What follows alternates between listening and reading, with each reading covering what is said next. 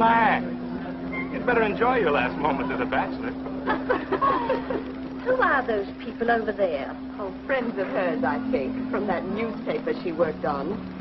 I wish she'd hurry up. I'd like to get the gang back to the newspaper. Well, that's Claire for you, even late at her own wedding. You know, I really hate the lizard. What do you mean? Well, I speak now as her editor, not as a disappointed suitor. Claire'd never make a newspaper woman, and you know it. Oh, I don't know. She dug up more hot social stuff than anyone the Tribune had had before. That takes talent. Personality, Hank, my boy, not talent. All right, so I appreciated her personality. You appreciated it. I was the one that brought her to your attention when she was only an $18 a week steno from a hick town. Remember? Very touching, Al. You can put that in your memoirs. She's marrying Hanneman now. Listen to the frustrated lovers. You know, if either of you guys had made furnaces instead of small talk, you might be in Hanneman's shoes now. Have one of mine.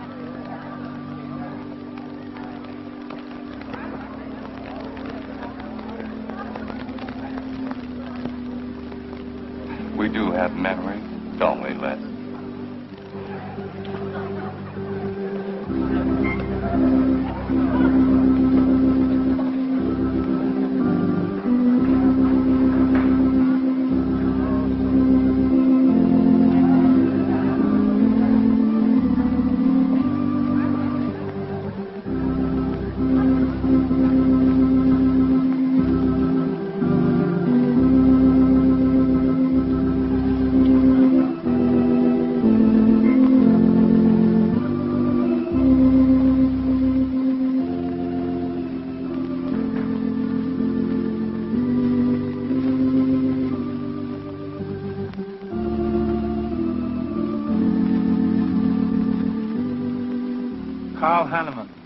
Wilt thou have this woman to be thy wedded wife, to live together according to God's ordinance in the holy estate of matrimony? I will. Claire Cummings, wilt thou have this man to be thy wedded husband, to live together according to God's ordinance in the holy estate of matrimony? I will. I now pronounce you man and wife. You may kiss the bride.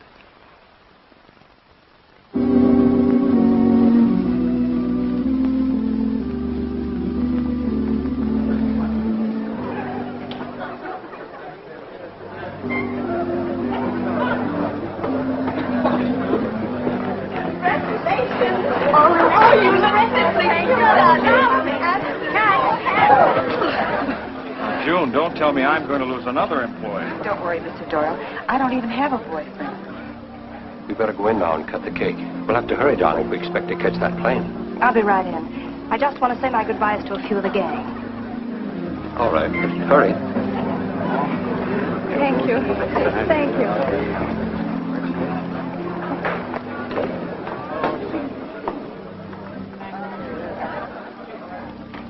Guess who? Why did you come out here? Because I love you. Because you love me.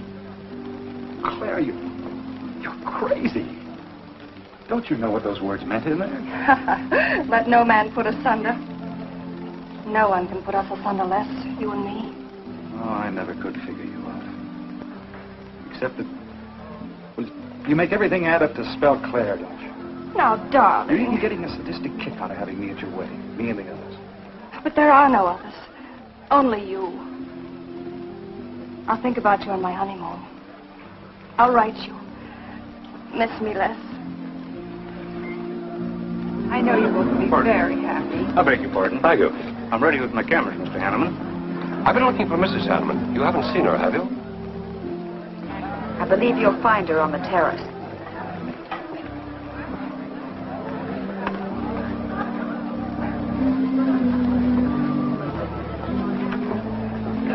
Carl, why aren't you entertaining the guests? I've been waiting for you, my dear. I was detained. On the terrace? Don't you think you were being a little affectionate for a newly married woman? Darling, you're a great big old suspicious bear. That was only Les Burns. And? It was nothing. Just a friendly goodbye kiss. Les did so much to help me with my newspaper career. Why, he's like a brother. You're the only man for me, darling. Ever. They're waiting for us. Shall we cut the cake?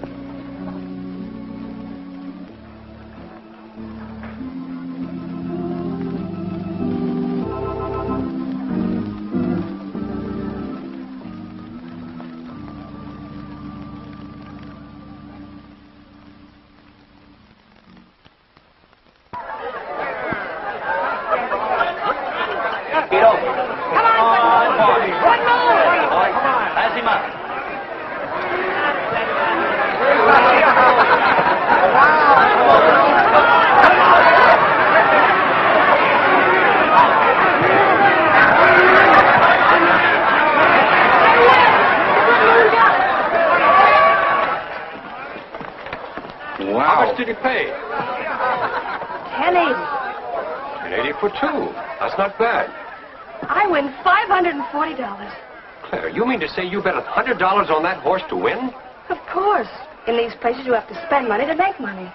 You see now. I'll put $500 in the second race. High heels. Come on. Wait. That's being foolish. You're only out $100 if I do lose. It isn't the money. It's the principle of the thing. Principle? Carl, I don't understand you. With all you have. I've worked hard for what I have. Oh, I don't mean to be a tightwad. A little bet for fun is all right. But I have too much respect for money to throw it away on horses. Of course you're right. It was foolish of me to bet so much. Forgive me. Of course. Now, excuse me, I want to go cash these in.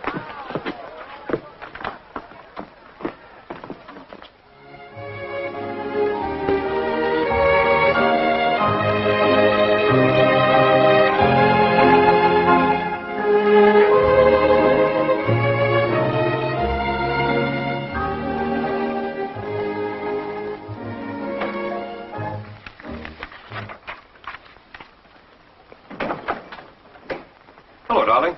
Miss me? Back so soon, Oh, Carl. we went to the barber shop. Who are you writing to? June Taylor. You remember. Les Burns' secretary.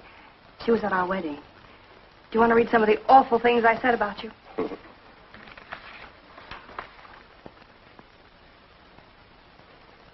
It's hard for me to believe that I'm so lucky as to have a woman like you in love with me. It's true, darling. Every word of it. I'm sorry, Claire.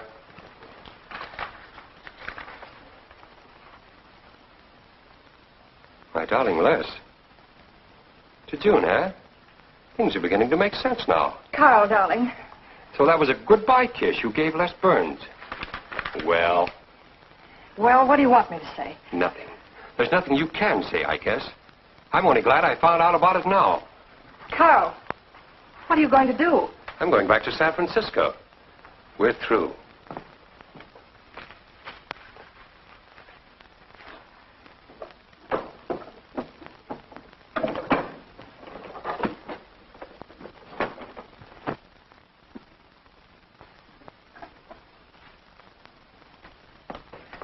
But what am I going to do, Carl? I don't care what you do. But I have no money. Thanks to your great generosity. That was enough for the week's hotel bill. You've got that money from the racetrack. Live on that. You'll not get another cent from me. Oh, no. I wouldn't be too sure of that. I'm your wife, Carl. There are community property laws in this state. It won't be that easy. It'll be very easy when I show this letter to the judge. And I'm starting divorce proceedings in the morning. Oh, Carl, darling, let's talk this thing over. It's so silly. Get out of my way before I forget myself.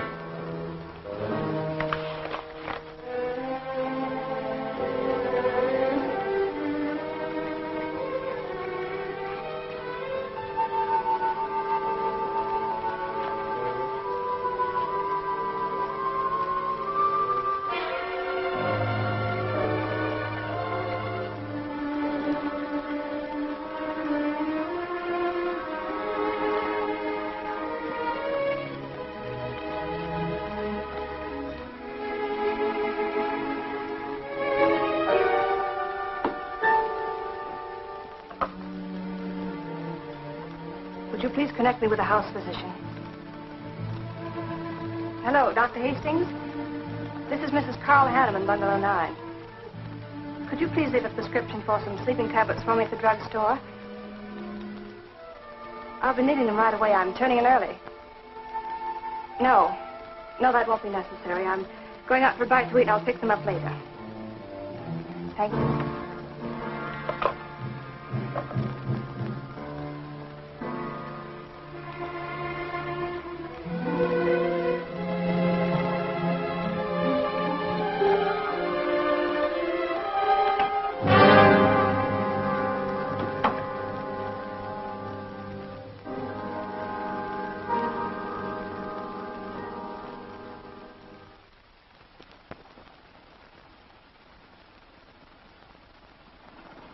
I want a new set of plugs in 42. Okay, Blackie.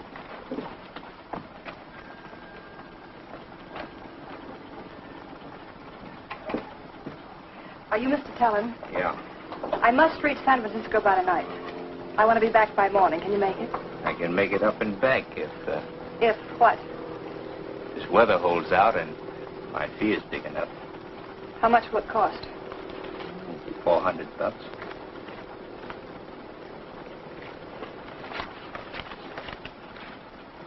Why 5? I said 4. I know you said 4. I never made this trip. You never saw me. Understand? Sure. I don't even want to know your name. I'm glad we understand each other. Perfectly. Now, if you wait over there, we'll be ready to leave in a few minutes. Hey, Jack, roll out 41 and let's warm it up. Right.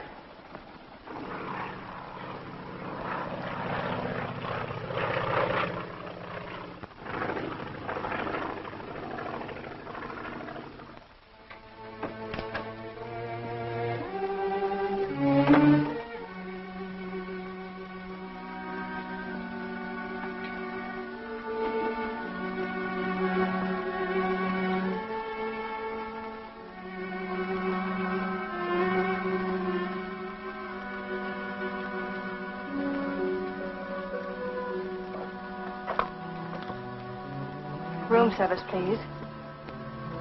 Hello. This is Mrs. Carl Hanneman, Bungalow 9. Would you please send a waiter over with the menu? Thank you.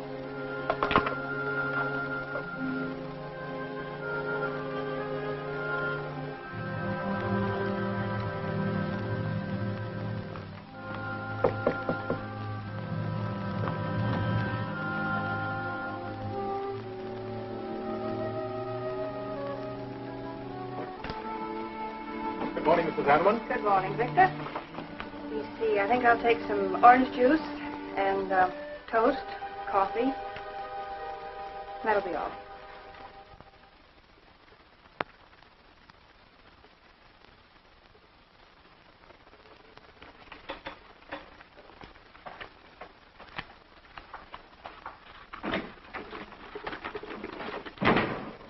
How was the ball game? That was no ball game. It was a track meet. 12-0. This all the mail today? Yes. By the way, I meant to ask you sooner, but I'm going to have a little dinner party tonight for a couple I know. You're invited if you're not doing anything. Well, sure. What's the occasion? They're going to be married soon. They're awfully nice kids. Married. And the trouble will really start. Mr. Burns' office. Long distance calling. It's Mrs. Hanneman. Hello, Claire. Hello, Les. I'm so glad I caught you at the office. How's the honeymoon? It was interrupted. Carl had to go back east yesterday. Business, he said. He wanted me to stay over, wait for him here. But I'm not. I'm coming back to San Francisco tonight. You think that's sensible? Of course not. But I'll see you again. Look, I want you to arrange a plane ticket for me. Reservations are so hard to get at this end, it'll be easy for you. All right, Claire. I'll take care of it tomorrow. Tomorrow won't do. I'm coming home tonight. Okay, I'll wire you back on the time. I knew you'd help me. Be sure and meet me at the airport. I can hardly wait to see you. Goodbye, Les. Goodbye, Claire. June, get a hold of Hack Doyle. Have him get me a reservation on the 8 o'clock plane out of Los Angeles tonight. It's for Mrs. Hanneman. Are you planning to meet her? Yeah. Oh, I guess I'll have to cancel our dinner party tonight. It doesn't matter. Apparently, Claire can get anything she wants out of anybody at any time. Can't she?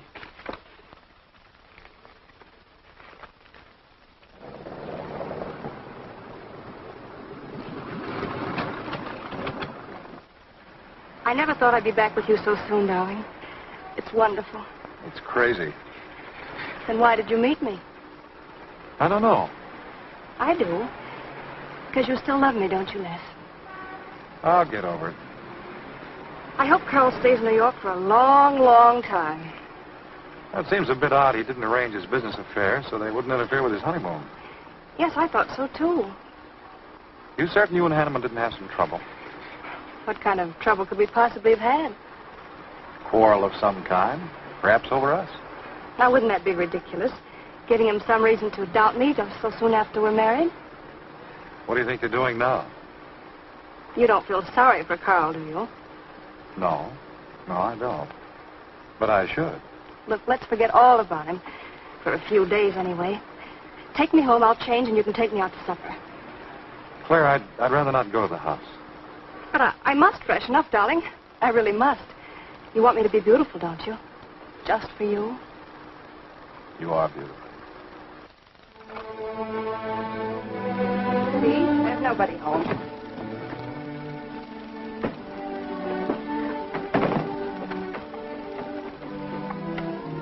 Wait in there, darling. I'll be down in a minute. Come here. Oh, darling.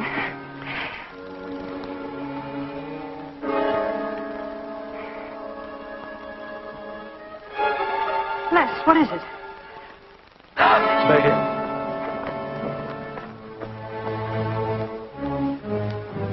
Carl.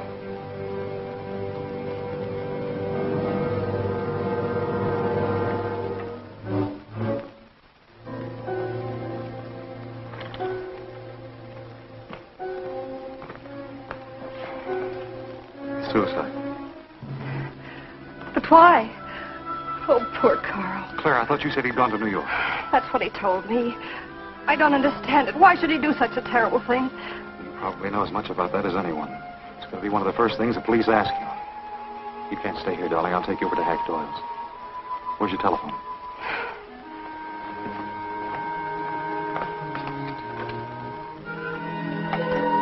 Police headquarters, please.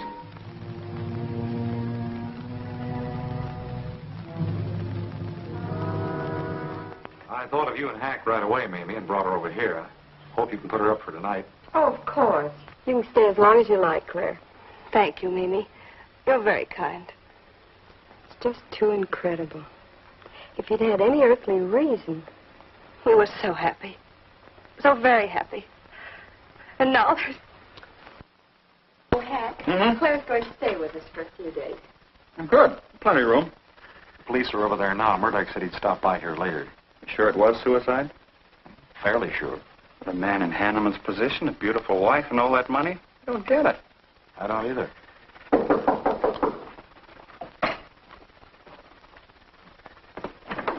Oh, hello, Bill. Come on. How are you, Hank? Hello, Claire. Hello, Bill. Sorry this had to happen to you. Sit down, Captain. How about a cup of coffee? Thanks, Miss Doyle. I won't annoy you for long, Claire. Just a few questions. Routine. You know how it is. Of course. Les gave me most of the details over the phone. Your husband, by the way, has been dead for nearly 24 hours. How did it happen that Burns met you at the airport? He didn't happen to. I phoned him from Los Angeles. How come? Well, I was arriving late and alone. I knew Les would pick me up. Do you have any theory as to why your husband came to San Francisco after telling you he was going to New York? No. I didn't know anything about the business. The gun, of course, was Hanneman's. We checked the serial number. Funny there are no powder burns on the coat. Bill, a suicide doesn't always press a gun against his body. In that case... There would be no powder burns, I know. Do you know of any reason why your husband should have taken his life? No, I don't. Anything wrong with his health? Not that I know of. But that could have been the reason. Had you quarreled? Oh, no. No, we never quarreled. Believe me. Throughout every minute of our married life, we were supremely happy. The entire week, huh? Well, that's all for now. I may want to talk with you again later. Where will you be? Right here with us. Thanks. Bill. Yeah? You found fingerprints on the gun, of course. I mean, Hanneman's prints. Uh-huh. Clean as a whistle.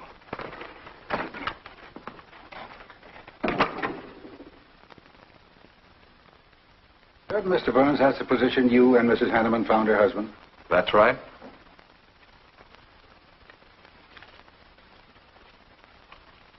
One more question, Mr. Burns.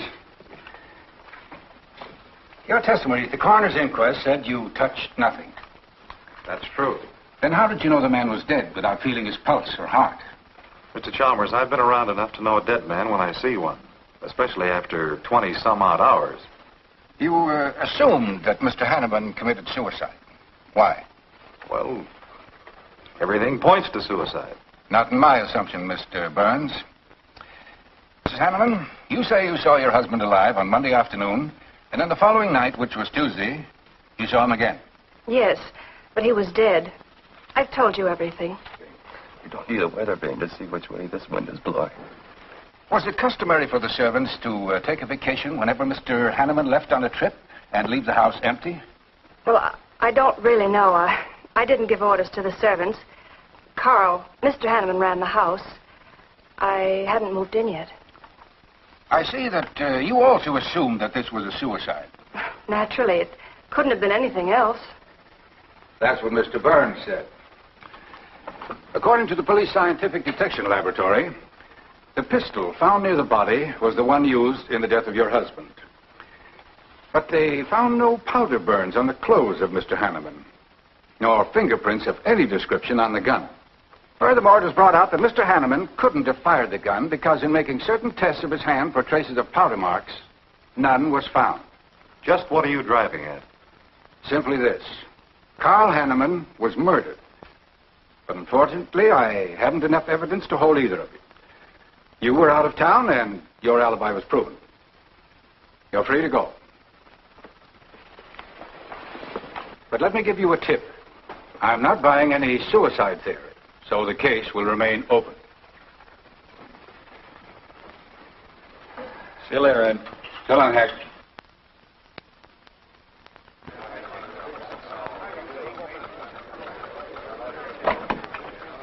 Good morning, Les. Just the guy I want to see. Yeah, about what? Oh, I've been assigned to do the follow-up on the Hanneman case. Oh, how'd you draw that? Oh, I asked for it. It'll be a dull job because there isn't going to be any follow-up. Just an ordinary suicide. Are you kidding? I never smelled an odor of fish so strong in my life. No fingerprints on the gun, and you call it suicide. So what? What makes you so sure? Can you give me a good reason for Hanneman killing himself? No, I can't. Perhaps he thought he had a good reason. And perhaps he didn't. So meanwhile, if I can dig up a plausible motive... Who asked you to dig up a motive, plausible or otherwise? I said, if I can dig up a motive, I'm willing to accept suicide. But if I can't, then it'll have to be murder. Still carrying the torch for Claire, Hyle? Not anymore. But somebody sure fixed it in a hurry for you to get Claire again. That's a nasty crack. So meanwhile, chum, walk a straight line. Or you'll have people thinking you took a shot at Hanneman. You got a lot of work to do, Al. You're so right, boss.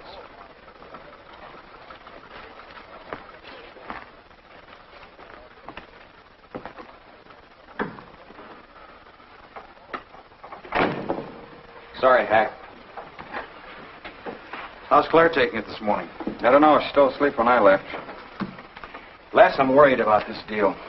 Police aren't buying any suicide theory. Is that why you put Herrick on the story? Maybe. He might dig up a suicide motive. What's your slant? Well, Hanneman killed himself. Nice try, Hack. You're about as subtle as a punch in the nose. You think Hanneman was murdered, don't you? Maybe I'm protecting someone. It's possible. But I'd like to protect someone if it isn't suicide. Like who? Like you. Who had a better reason? Hanneman's death meant that you'd get Claire back and $1 million odd. That makes sense to a lot of imaginative characters around this town. I don't believe it for 1 second. But I still think it's safer to sell the suicide theory if Harry can dig it up.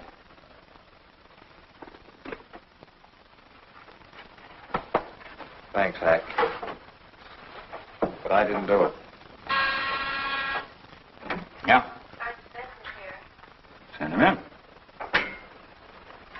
Well, they're on the job. Hello, Benson. What's on your mind? The DA would like to see you gents in the morning. Says it's important. About 10 o'clock. What do you want us for? Don't you know? Mrs. Hanneman's already got our invitation. See you tomorrow.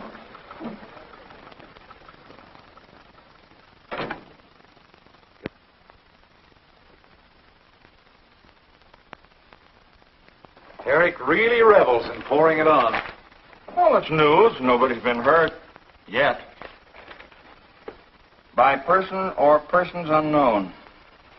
Could have been worse. The DA certainly tried hard to tag it on somebody. Tell me, Hack, do you think that, well, that Claire could have shot her husband in some way? No. She was in Los Angeles the night he was killed. DA couldn't shake that, and... Good morning, everybody. I hope I'm interrupting something important. Hello, darling. You look tired. Hello, Hack, dear. Good morning, Clara. It's a pleasant surprise. What can I do for you? I came to get my job back. Starting when? No. Well, after all that's happened, don't you think you should have a little rest? Rest. Why, working will be the best thing in the world for me.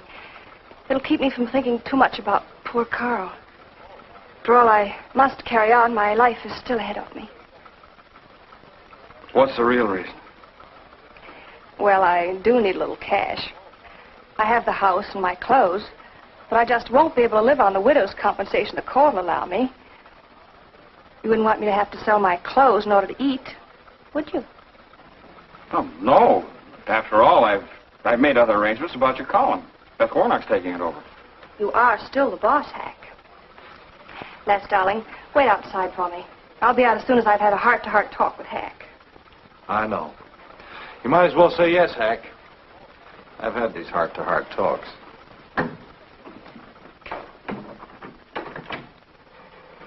You will let me stay, won't you, Hack?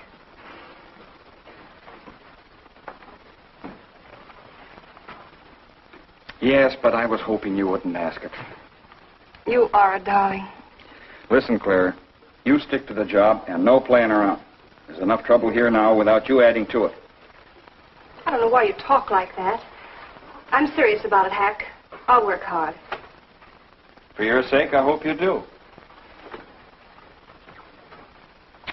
You are a dear. See you later.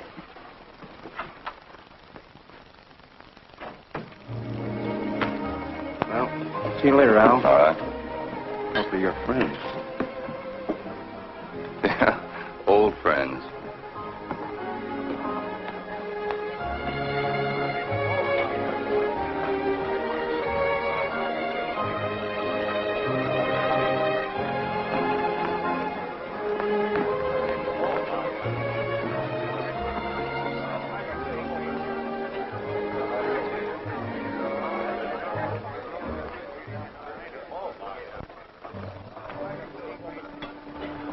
Two martinis, please. Chicken salad? Fine. Chicken salad for two. And coffee. Les, do you know a good lawyer? Yeah, why? Well, I need one to handle Carl's estate. What's the matter with Hanneman's regular lawyer? Ah, he's an old fuddy-duddy. I want someone whom I can trust to take care of my interests. Well, you might try Lawrence Carson. He specializes in probate work. Carson. Good. I'll call him tomorrow.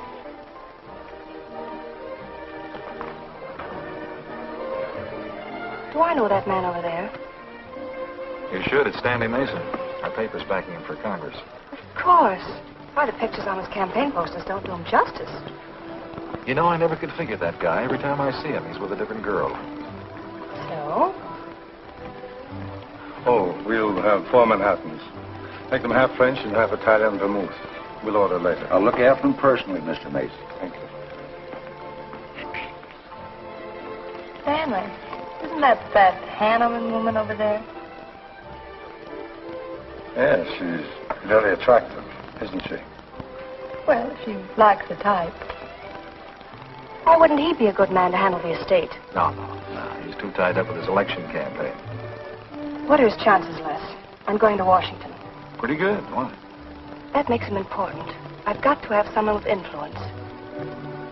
He looks like the kind of a man who could get things done quickly. Capable enough, I suppose. Probably make a good representative. Personally, I just don't go for him. I want you to introduce me to him. You can do better. Oh, darling, don't be stubborn. I want to meet him. When you want something, you want it right now, don't you? You know what I really want, Les. I know. A fine old name like Hanneman, carload of dollars, social position, the tops. You're forgetting the most important thing. You see, that's just the frame. You're the picture in that frame. What's that about a frame? Sergeant Benson, won't you join us? No, but Burns here can join me. Been looking all over for you. The captain wants to have a little chat. Now. What is this, a pinch? No, just an interview. It won't take long. It's too bad you couldn't have found me at 10 o'clock this morning. I was in a dentist's chair. I'm sorry, Claire. It's all right, darling. I'll wait for you here.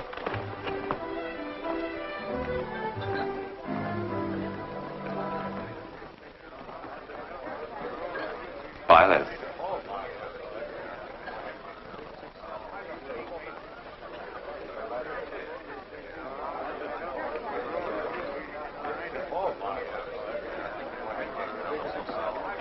Hello, Al. Don't tell me they finally grabbed Les for murder.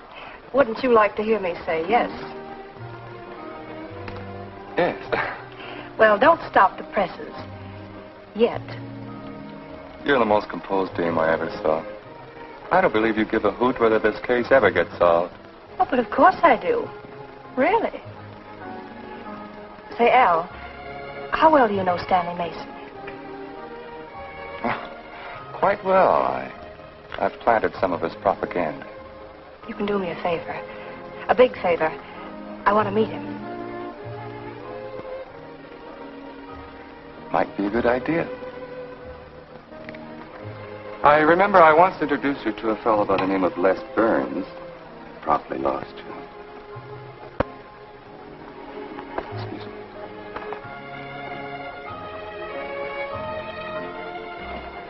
Stan, how are you? Well, hello, Al. Say, I have a young lady over here I'd like to meet you. Just take a minute. Well, all right. Excuse me? Excuse me. Claire, this is Stanley Mason. Mrs. Hanneman. I'm so glad to meet you, Mr. Mason. How do you do, Mrs. Hanneman? Won't you sit down? Sorry, I can stay but a minute. I know you think me rather forward, but being an attorney, you can understand my predicament. I'm desperately in need of someone to administer my late husband's affairs. I thought perhaps you could help me. Well, I hadn't intended on taking on any more work this summer. My campaign requires so much attention.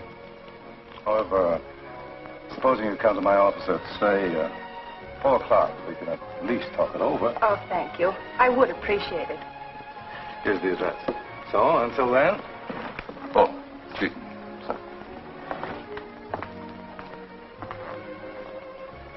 Thank you, Al. Don't mention it.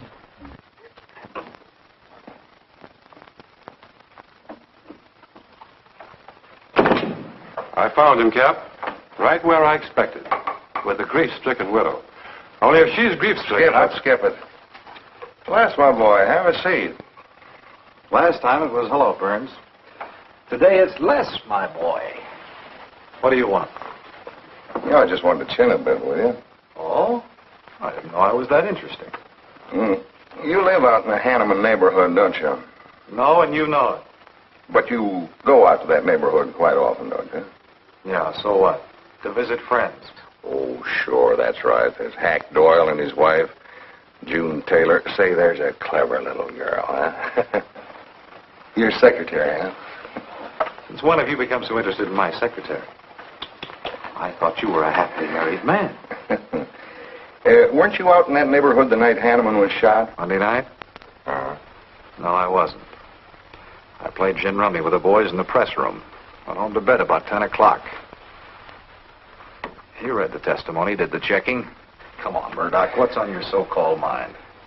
Funny, we can't find any record of where you were between 10 o'clock and 8 the next morning when you had breakfast at Drake's coffee shop. Nobody saw you around your apartment house. Nothing so strange about that. People in my neighborhood mind their own business. I spent the night sleeping. You got an edgy temper today, Les. Aren't worried about anything, are you? I'm annoyed. Until you and the DA get this thing settled, nobody will get any rest. We may have the answer quicker than you think. The police expect to apprehend the criminal within 24 hours. Shall I quote that? You can write out the gags, Burns. You've been crazy about Claire for a long time, haven't you? That's right. You thought she was going to marry you. Then she married Hanneman. That must have been quite a jolt. I won't deny that either. So you must have been pretty sore at Hanneman for beating your time. All right, I suppose I was. You know, Burns, you've given out with all the motives a man needs for killing another. You don't need motives, Murdoch. You need evidence. Evidence? You just told me that you weren't near the Hanneman home last Monday night. I wasn't. And how do you account for your cigarette case being found on the Hanneman garden, still wet from Monday night's rain? I don't have to account for anything. To throw cold water on your mastermind, I tossed that away right after the wedding. Anything else you want to know? No, that's enough. Next time, be more careful when you talk to the captain. Listen, Mr. Benson, if I've hurt the captain's feelings or yours, arrest me. And I can sue and you'll be back writing tickets for jaywalkers.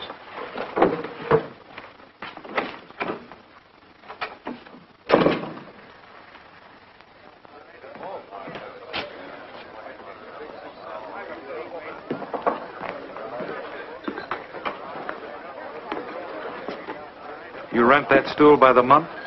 Well, Lefty. Where's Claire? Oh, Claire isn't here. She had an appointment. Did she go back to the paper?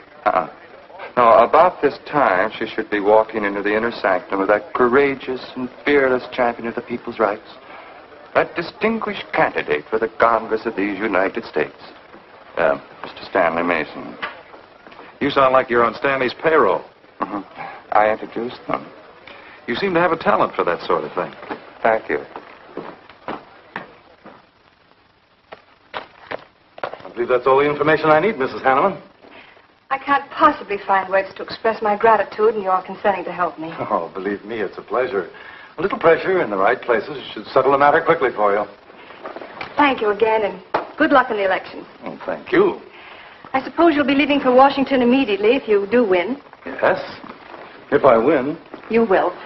I know you will. Well, I really must be going. Well, can't I drop you off somewhere?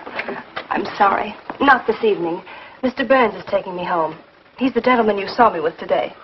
I'll call you tomorrow. Perhaps we can have dinner and talk some more about your problems. Splendid.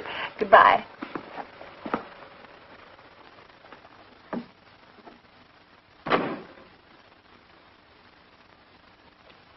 Look, Claire, don't you think you ought to stay over at Hackdale's a little longer? Might be unpleasant.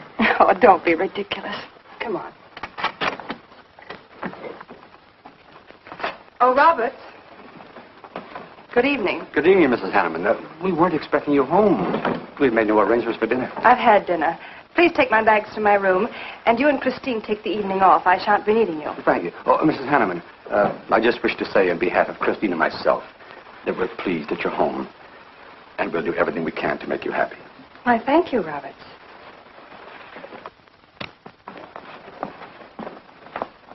Well, come in, darling. You aren't afraid of Carl's ghost, are you?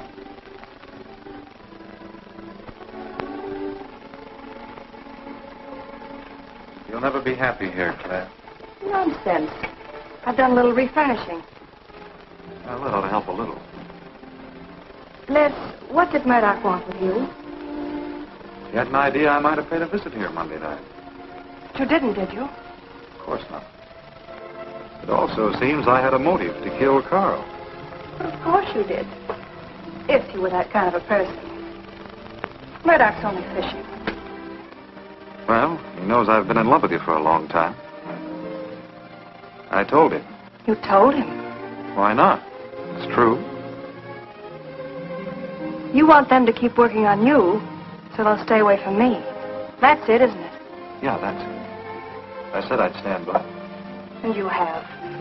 And I love you the more for it. You know I do love you, don't you, darling? I think you do, Claire. In a peculiar, mixed-up sort of way. I never should have married Carl. I didn't really love him, but he offered so much. Things I never had. But that's all over now. Oh, it's not over. And it won't be until they find his murder. They will. And there'll be nothing to keep us apart again. Ever. Claire, if I could only sell myself on that. You've got to, Les. You've got to.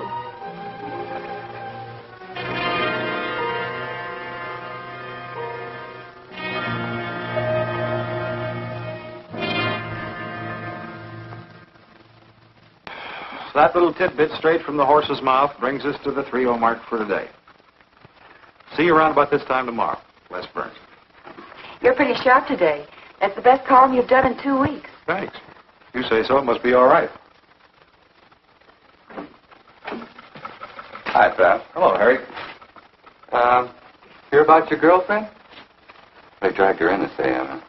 Murdoch and the DA gave her quite a going over. Lawyers charged him to the rescue, Les. Stanley Mason already beat you to it. What do they want with her, Al? Well, it seems they had a hunch Claire made a fast round trip into town the night her hubby joined his ancestors. Seems they thought her alibi about being in L.A. the whole time was the bunk. Oh, that's ridiculous. Oh, is it? Well, you'd know more about it than anyone. June, put that through, please.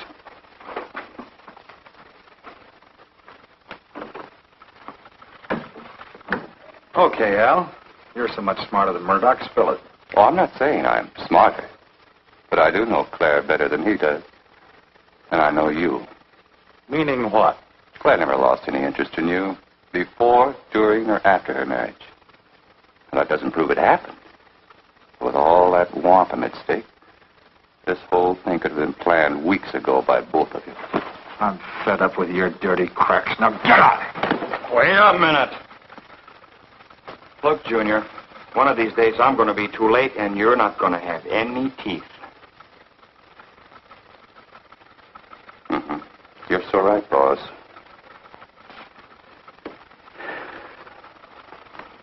What's wrong, Les? Nothing. Forget it.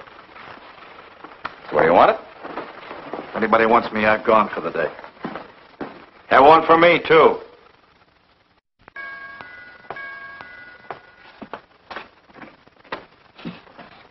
Where's Miss Hanneman? I gotta see her. She in? Why, yes, but she's going out. This is important. What's the trouble, Les? Oh, I've been trying to find you all afternoon. You didn't get back to the paper. Where were you? I was with Mr. Mason. We were talking over the estate. Oh. Looks like you got some more talking to do. It's really only business, Les. Come in, but I can only see you for a moment.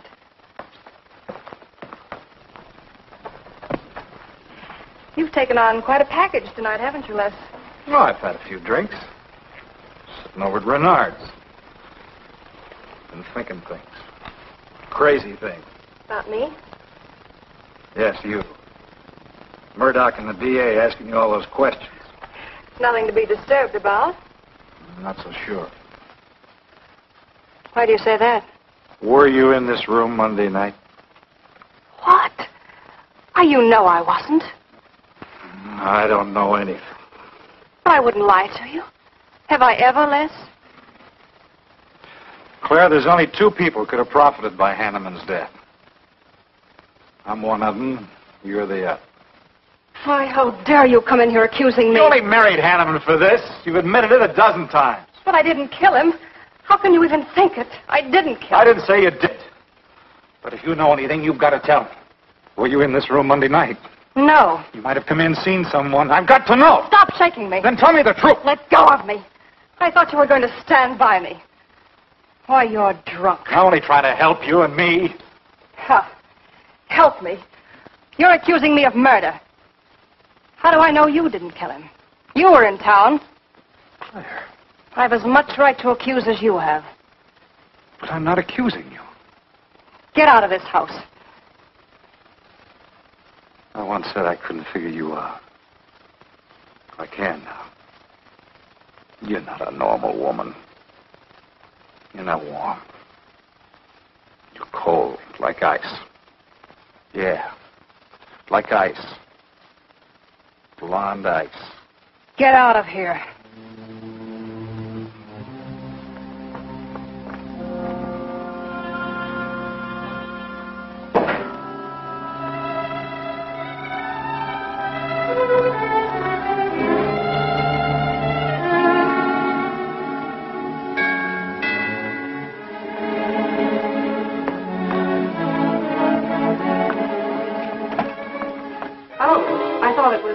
Hello, Mrs. Hanneman. I don't believe I know you. Sure. Sure you do. Let me come in. We can talk better inside. In there. Now, what do you want? Well, I saw your picture in the paper, and I found out who you were. I figured we could make a deal. Deal? I was going to call on you last night, but you had company, and I had to see you alone. What kind of a deal? Seems that plane ride last Monday night returned big dividends. I paid you to forget me. I thought I could trust you. Sure you can trust me. But it's hard to forget murder for any $100. Why, you dirty double... I don't like that word. All right, we'll forget what happened to Hanneman. I'll go along with you on that suicide story. That is providing there's a little consideration of, let's say, 50 grand. $50,000? Why, I don't have that kind of money. This estate's in probate. I won't receive a thing for months. I can wait. But in the meantime, I'll take this. I know a little man who'll lend me money on it. All right. All right. Just don't come near this house again. But I will keep in touch with you. Quick, out the terrace door. And don't forget, Mrs. Hanneman, I'm not kidding about that 50G.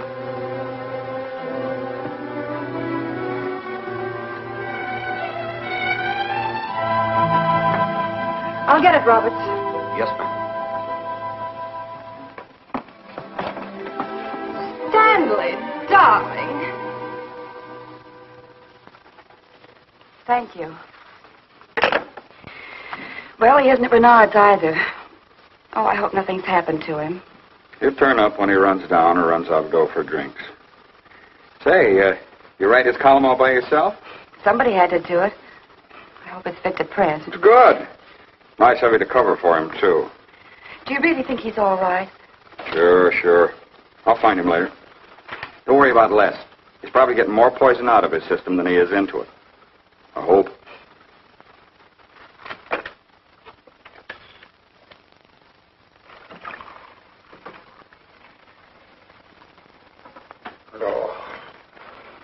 Oh, June. Oh. See if you can give me another head, will you? This one's not going to do me much good. You certainly had a little trip for yourself. I guess so. What day is it? Tuesday. Holy mackerel. What happened to Sunday and Monday? I took care of them for you. Oh, you would. Who found me, Hack Doyle?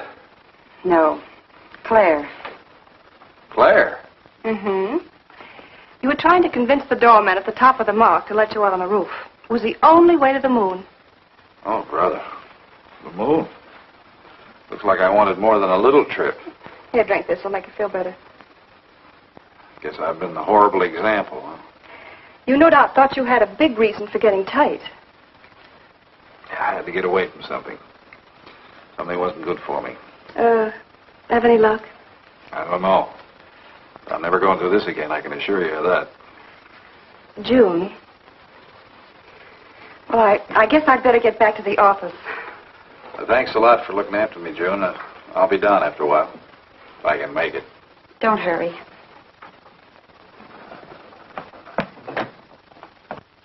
Les, I wonder which hangover you'll recover from first.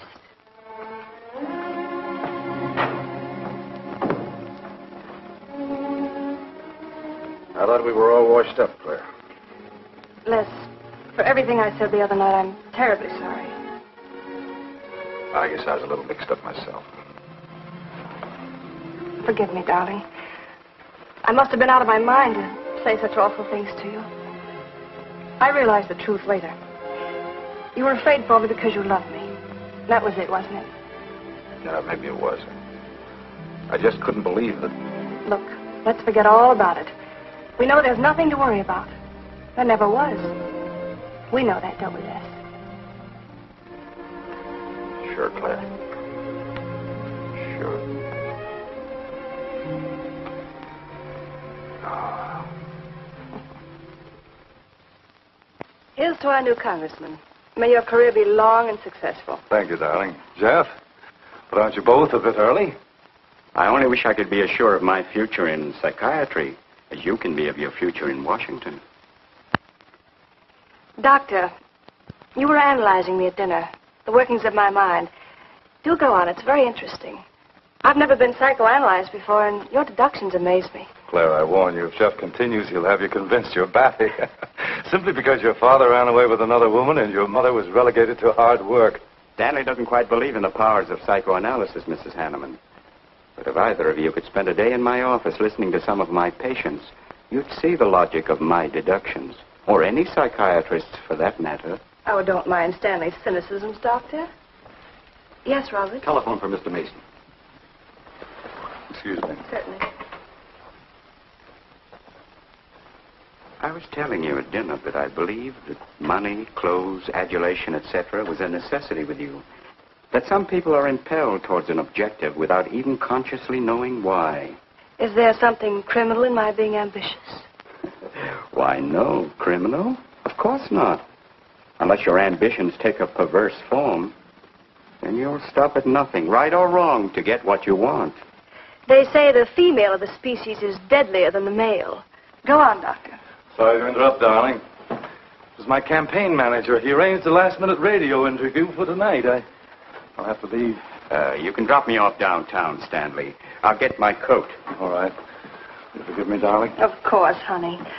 I'm so proud of you. Well, I almost forgot the good news. I had lunch with the DA this noon. It looks like Hanneman's murder is going to be filed away under crimes unsolved. It's their opinion that it must have been done by a burglar. Oh, I'm so glad, really. Now I'll be able to go with you to Washington with a clear conscience. Say, you haven't told any of your friends about our plans, have you? Oh, no, of course not. Good. We'll surprise them tomorrow night. Yes, we certainly will. Ready? Yes, thank you.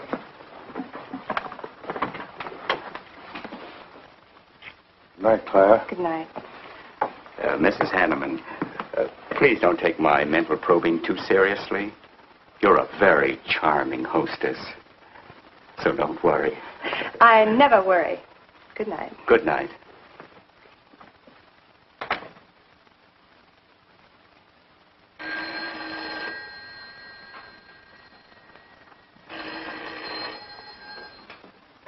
Hello? Yes, this is Mrs. Hanneman. That's all right, Roberts. I'll take it. Hello? Who? How dare you call me here? I had to. I'm in a jam. I need some dough, and you've got to help me. The estate isn't settled yet. I told you I don't have any money. Don't give me that. You're a smart girl, and if you haven't got it, you know where you can find it. I need at least a couple of grand now and tonight, or else I go to the cops. I got nothing to lose. I have about $700 cash in my jewelry. All right, bring it along. Meet me at the end of the Oak Valley Road. Be there in 20 minutes.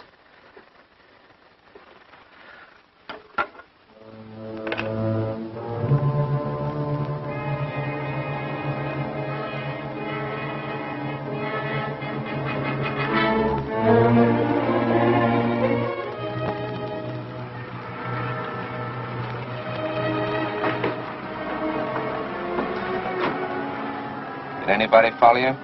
No, And stop being nervous. I'm not nervous. You are. All right, give me this stuff and let's see if I can use it. These look all right. I got into the bookies for a couple of grand. They're bad little men.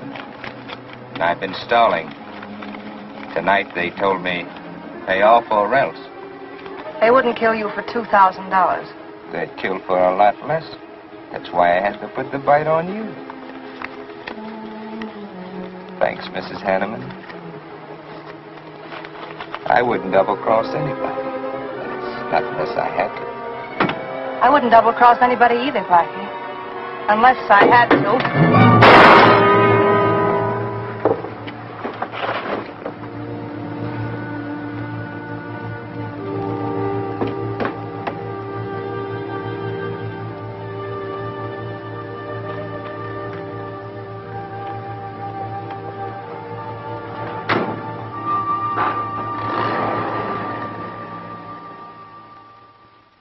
First returns have been received from the 12th precinct. Mason 311, Jeffers 282, and Allen 91. That just about cinches it. If I can do that well in the 10th, I can carry them all. My gratitude, Doyle. Without your paper in back of me, I wouldn't have had a chance. Think nothing of it, Mr. Mason. We're glad we backed the right man. Well, it looks like you're in, Mr. Mason. Congratulations.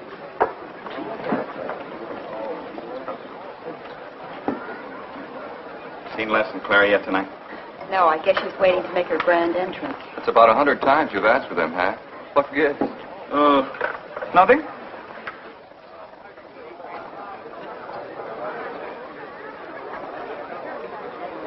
Mr. Doyle, looks like we have a new congressman. Yes, it does. I'm sure he's going to be a good one. I hope so. We backed him. Hello, Claire. Hi, Les. Hi, Hank. Oh, good evening, Claire. You look stunning, as usual. Thank you, Stanley. Oh, hello, Les. Thanks for being Claire for me. Big night, huh? In third place is Jeffers with 162, Allen with 142, and Mason 300 even. That's how big it is. Come on, Claire. I want you to meet some folks. You'll find drinks in there. Look, Les, there's something on my mind. I want to tell you about it. You better have a drink first. Sure.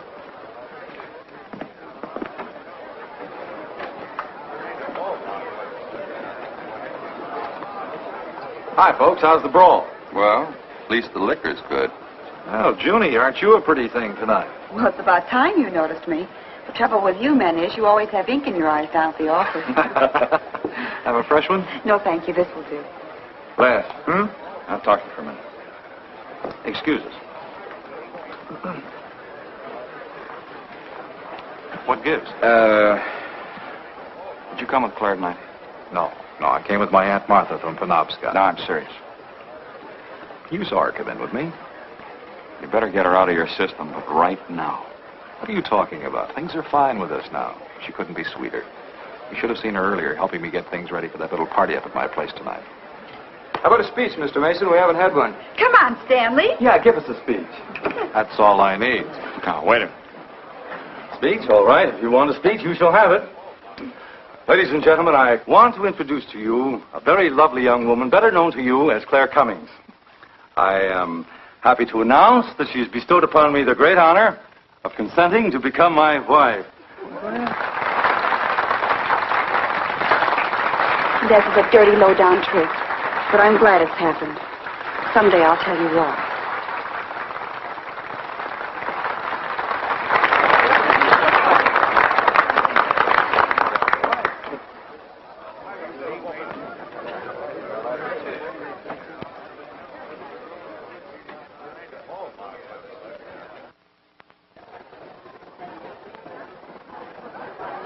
All the rest in the world, my dear. That was quite a speech you made, Stanley. Surprised, Jeffrey?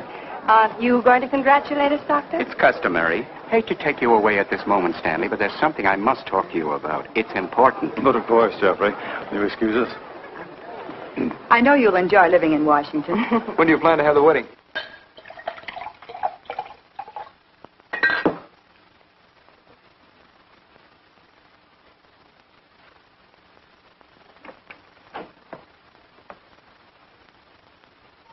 Don't look at me like that, darling. And what are you doing here? I wanted to see you alone. Sure, not a husband in sight. Dead or alive. I didn't have a chance to explain. No one can put us asunder, Les. You and me. It was more effective last time with wedding music, remember? Oh, you're cruel. I didn't mean to hurt you, and you are hurt, aren't you? That's how much you bother me now. Not a quiver. What about your heart? Claire Cummings, Hanneman, Mason. If this keeps up, you won't be able to get your initials on your silverware. I can't help it, Les. I do love you, but you could never give me the things I must have. Money, importance. With me, they're a necessity. Oh, stop it, Claire.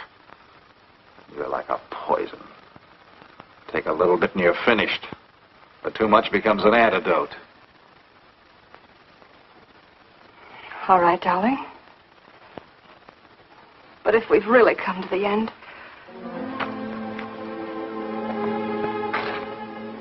Stanley! Stanley. Do you mind, Burns? I'd like to say something to my fiancée alone. Not at all, Mr. Mason. Not at all. Go right ahead.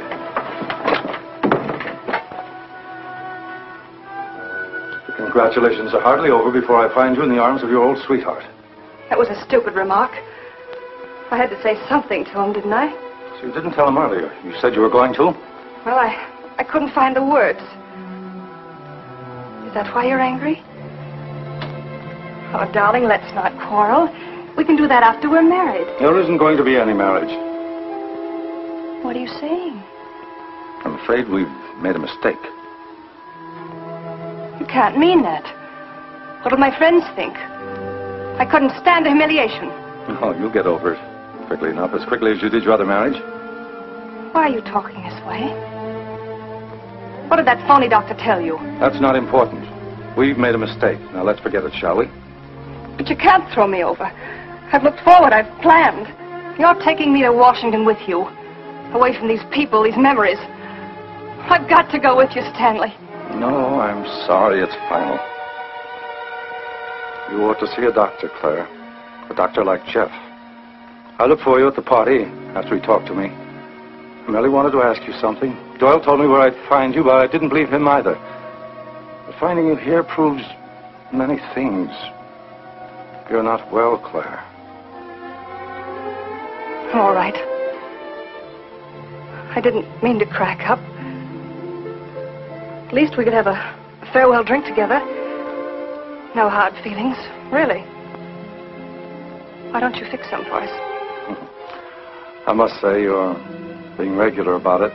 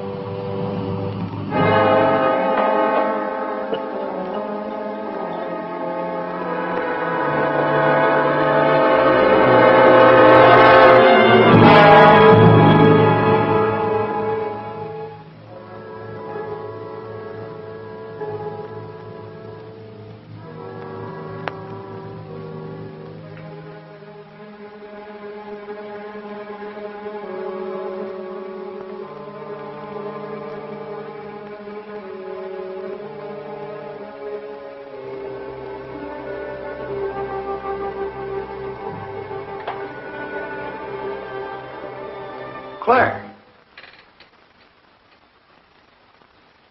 What have you done? I did nothing.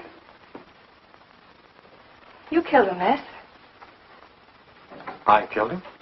Don't you remember? You came in just a few minutes ago. You saw us talking. You looked funny. Crazy. You said you were going to kill Stanley because he stole me from you. So you picked up the knife and you stabbed him. You're out of your mind. No, I'm not.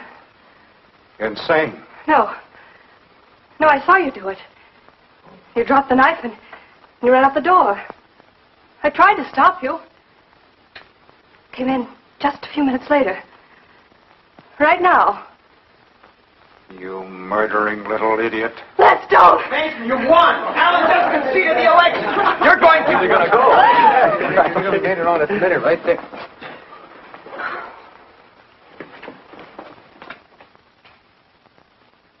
So you see, Doctor, the evidence is really stacked against Les Burns.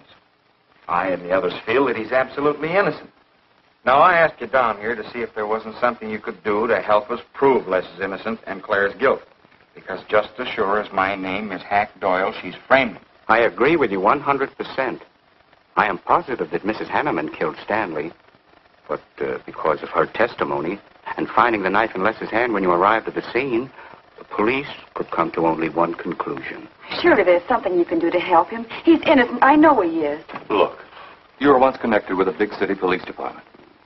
Then you must have run across cases of this sort. I know now that Claire Cummings is a nut if I ever saw one. Yes, you're right, Mr. Herrick. I'll at least have a try at it. I'm just as interested in finding Stanley's murderer as you are in proving Mr. Burns's innocence. Now, I have a plan that might break her down.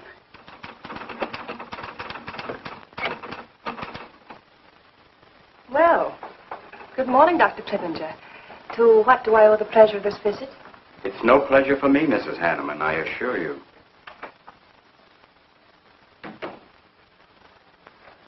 I just came to ask one question. Why did you kill Stanley Mason? What?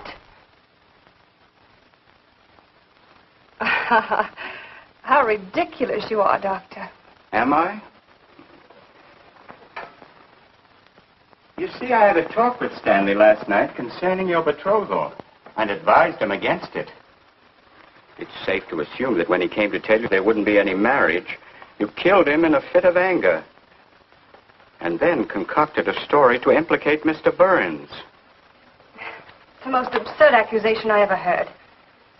You seem to forget that Les Burns' fingerprints were found on the knife and that he was seen standing with it in his hand. But please have all the facts, Doctor. Not all of them. All they need to convict Les Burns. Do you mind if I finish my column? No. Why, no.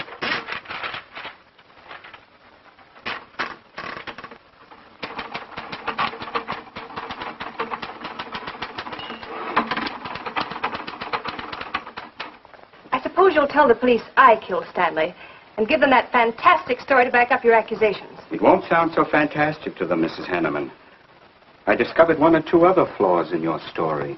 They'll laugh at you. It's insane. Absurd. Oh, you're wrong. You see, I've spent my life delving into distorted minds like yours. I worked for the police for many years as a consulting psychiatrist. You sound more like a hypnotist. And I'm quite fed up with your insane theories. Now, Doctor. Looking for something, Hank? Police are on their way. Police? What for?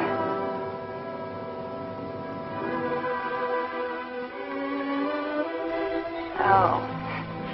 I see the three of you dreamed this one up.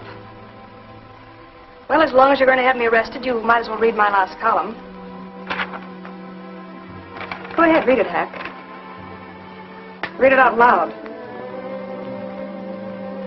I killed Stanley Mason. I killed Carl Hanneman. I killed Blackie Talon. You didn't know about Blackie, did you? You hid that story on page 5. Unsolved robbery and slaying. I killed Stanley Mason because he no longer wanted to marry me. Stanley Mason was the top of the ladder for me. The top rung. I had money. And now I was going to have position. He was taking me to Washington with him. I could leave then without making the police suspicious. Clever of me, wasn't it? Why did you frame Les Burns? Why? Because he caught me with blood on my hands. Because at last even he had discarded me. I never loved any of them. You, Al, Hanneman, Mason.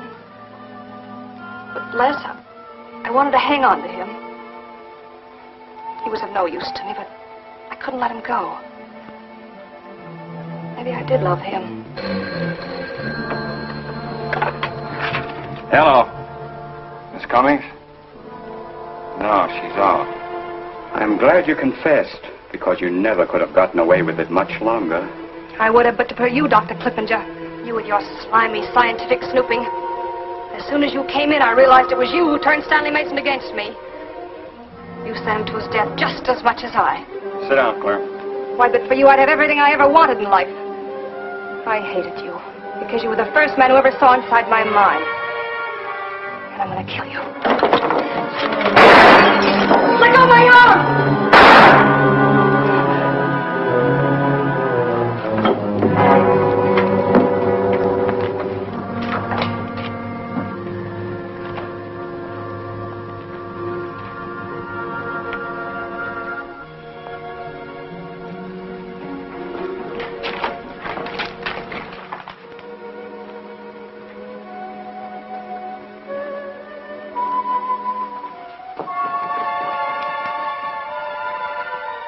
a little late, Murdoch.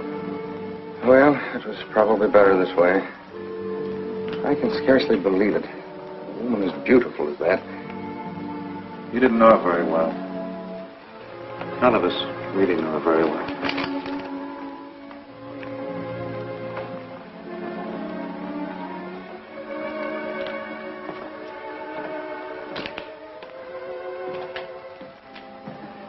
She wasn't even a good newspaper woman.